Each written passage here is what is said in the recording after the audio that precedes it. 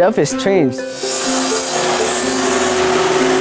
I've gotten a couple of trains from him. Ruby has a train. Shalon has a train. And I know that Ruby's brother has a train.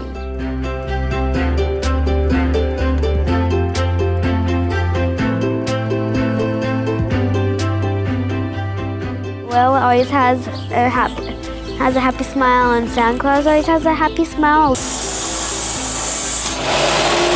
Will's gray hair and Santa Claus has gray hair. Figure about halfway. Even kids that like don't even live here anymore, and like he'll give them away as birthday presents. If I make one train for one kid, you can bet your life I gotta make two more. They all want one. You just can't make one. They don't care if they're little, big, fat, skinny. They don't care as long as they get a train. I'm out here 8 or 10 hours at a time. I love making things. Find any wood, I can make a train out of that, and I make a train out of it.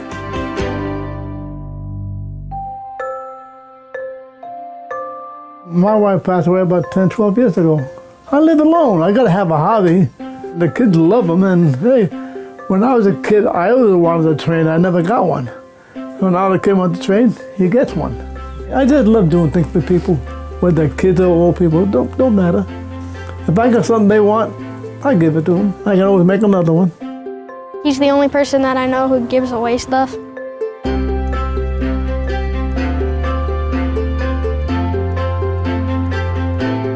He's kind and sweet to every single person in the whole entire road. It's just super nice, and without him on this neighborhood, it'd just be so dull and so plain. I think I'm getting more joy than they're getting.